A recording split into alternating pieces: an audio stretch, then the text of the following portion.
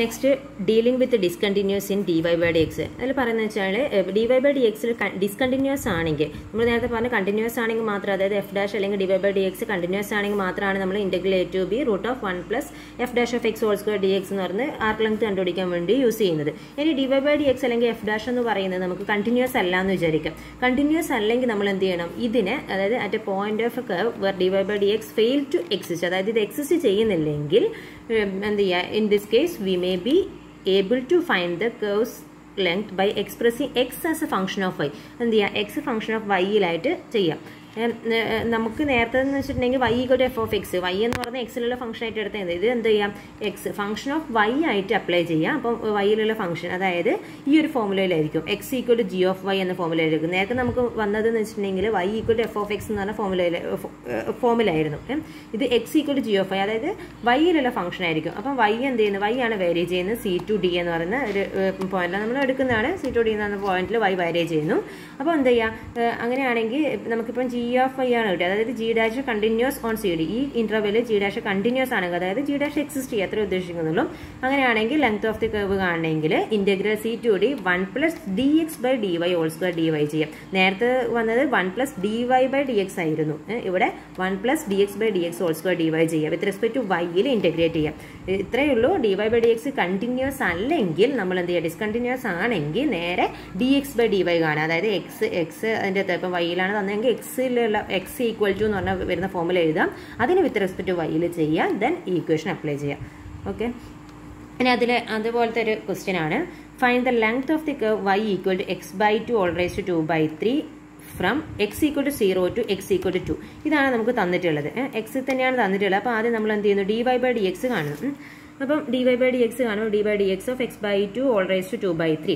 ഇതിനെ ചെയ്യുമ്പോൾ ഇത് ഏത് ഫോമുല ഉള്ളത്, x raised to n എന്ന് പറഞ്ഞ ഫോമുല ഉള്ളത്. അപ്പോൾ n × x raised to n - 1. അപ്പം 2/3 × x/2 all raised to 2/3 - 1 × x/2 derivative that is 1/2 വരും.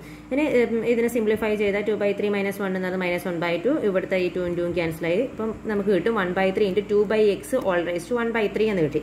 ഇപ്പോൾ ഇവിടെ നോക്കാം, ഇവിടെ നമുക്ക് തന്ന ലിമിറ്റ് എന്ന് പറയുന്നത്, ലിമിറ്റ് തന്നിരിക്കുന്നത് x 0 x 2 ആണ്. അപ്പോൾ ഇവിടെ x 0 കൊടുക്കുകയാണെങ്കിൽ 2/x, അതായത് ഡിനോമിനേറ്ററിൽ 0 വരുന്നത് പോസിബിൾ അല്ലല്ലോ, അതായത് ഈസ് നോട്ട് ഡിഫൈൻഡ് അറ്റ് 0. 0യിൽ ഇത് ഡിഫൈൻഡ് അല്ല. അതുകൊണ്ട് തന്നെ നമുക്ക് എന്ത് അപ്ലൈ ചെയ്യാൻ പറ്റില്ല, ഈ ഇക്വേഷൻ അപ്ലൈ ചെയ്യാൻ പറ്റില്ല. dy by dx ഇവിടെ എന്തല്ല എക്സിസ്റ്റ് ചെയ്യുന്നില്ല, 0യിൽ എക്സിസ്റ്റ് ചെയ്യാത്തതുകൊണ്ട് നമ്മൾ നേരെ തിരിച്ച് ഈ ഈ y = തന്നതിനെ x = എന്ന് പറഞ്ഞ ഫോമിലേക്ക് മാറ്റി എഴുതണം. അപ്പോൾ ഇതിനെ റീറൈറ്റ് ചെയ്തിട്ട് എഴുതാം. V rewrite the equation two express x in terms of y. എക്സിന് എന്ത് ചെയ്യാം, വൈൻ്റെ ടേംസിലേക്ക് എഴുതാം. അപ്പോൾ നമുക്ക് തന്ന ഇക്വേഷൻ തന്നെ y = x/2 all raised to 2/3 ആണ്. ഇവിടെ എന്ത് ചെയ്യാം, ഈ 2/3 നമുക്ക് പോകാൻ വേണ്ടി y, അതായത് x അല്ലേ നമുക്ക് കിട്ടേണ്ടത്. അതിന് വേണ്ടി ഇവിടെ 2/3 ഉള്ള അതിൻ്റെ നേരെ റെസിപ്രോക്കൽ വേണ്ടി രണ്ട് ഭാഗത്തും പവർ ചെയ്തു. അപ്പോൾ എന്ത് ചെയ്യുക, y raised ഇവിടെ 2/3 ആയതുകൊണ്ട് 3/2 കൊണ്ട് രണ്ട് ഭാഗത്ത് ഇതാക്കുകയാണെങ്കിൽ ഈ 2/3 3/2 കൂടി വെട്ടിപ്പോകാൻ വേണ്ടിയിട്ടാണ്. അപ്പം y raised 3/2 കൊണ്ട് രണ്ട് ഭാഗത്തിന് പവർ എടുത്തു, 3/2 പവർ എടുത്തു. അപ്പോൾ എന്ത് ചെയ്യുക, ഇവിടെ y raised 3/2 വന്നു, ഇവിടെ 2/3 3/2 കൂടി ക്യാൻസൽ ചെയ്ത് പോയാൽ ഇവിടെ x/2 വന്നിട്ട്, അപ്പം അതായത് x = എന്താവും, 2 × y raised 3/2 എന്ന് കിട്ടി. അപ്പോൾ എക്സിലുള്ള ഫോം വന്നു, അതായത് നമുക്ക് എന്ത് ഫോമായി, ഈ ഒരു ഫോമിലെ x = g of y എന്നുള്ള ഫോമിലേക്കായി, അതായത് x = ഒരു വൈയിലുള്ള ഫംഗ്ഷനായി.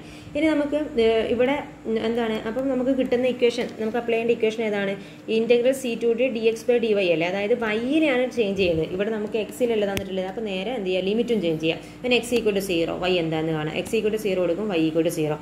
ദെൻ അടുത്ത ലിമിറ്റ് എന്തായിരുന്നു, x = 2 ആണ്. അപ്പം x =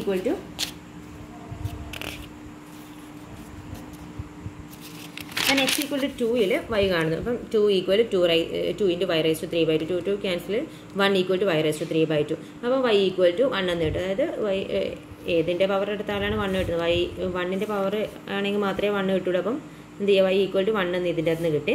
ഇനി നമുക്ക് കാണേണ്ട ഇക്വേഷൻ എന്ന് പറഞ്ഞാൽ dx by dy ആണ്. അപ്പം dx by dy കാണാം, d by dy ഇവിടെ x എന്ന് പറഞ്ഞാൽ നമുക്ക് കിട്ടിയിട്ടുണ്ട് 2 × y raised 3/2. ഇതിന് അതിൽ അപ്ലൈ ചെയ്തു. ഇനി അപ്പോൾ ഇതെന്താണ്, ഇവിടെ നോക്കുക, ഈ നമ്മുടെ പുതിയ ലിമിറ്റ് എന്ന് പറഞ്ഞാൽ 0 ഉം 1 ആണ്. അപ്പം y എന്ന് പറഞ്ഞാൽ 0യിൽ ഇത് എക്സിസ്റ്റ് ചെയ്യുന്നുണ്ട്, അതുപോലെ y 1ൽ ഇത് എക്സിസ്റ്റ് ചെയ്യുന്നുണ്ട്. 0 ഉം 1ലും ഇടയ്ക്കുള്ള എല്ലാ പോയിന്റ്സിലും ഇത് എക്സിസ്റ്റ് ചെയ്യും. അപ്പം ലെങ്ത് ഓഫ് ദി കർവ് എന്ന് പറഞ്ഞാൽ integral c to d √(1 + dx by dy whole square ഇത് അപ്ലൈ ചെയ്യാം. Then 1 plus 3y raise to 1/2 whole square എന്ന് കിട്ടി. അപ്പോൾ 1 പ്ലസ് 9/dy എന്ന് കിട്ടി. ഇനി എന്ത് ചെയ്യുക, ഇതിന് സബ്സ്റ്റിറ്റ്യൂഷൻ കൊടുത്തു. ഇതിന് നമുക്ക് ഇൻ്റഗ്രേറ്റ് ചെയ്യാൻ വേണ്ടിയിട്ട് u equal to 1 plus 9y എന്ന് കൊടുത്തു. അപ്പം du കാണുന്നു, 9dy എന്ന് കിട്ടുന്നു. ഇനി എന്ത് ചെയ്യാം, ഇത് യുയിലേക്ക് മാറ്റുമ്പം വൈൻ്റെ ലിമിറ്റ് ചേഞ്ച് ചെയ്യുന്നു. y 0 ആകുമ്പോൾ u ഈക്വൽ ടു 1 കിട്ടി, y 1 ആകുമ്പം u ഈക്വൽ ടു 10 കിട്ടി. ദെൻ അതിൽ അപ്ലൈ ചെയ്യാം. അപ്പം സോൾവ് ചെയ്ത് വരുമ്പോൾ നമുക്ക് ആൻസർ 2/27 × 10√10 - 1 എന്ന് കിട്ടും.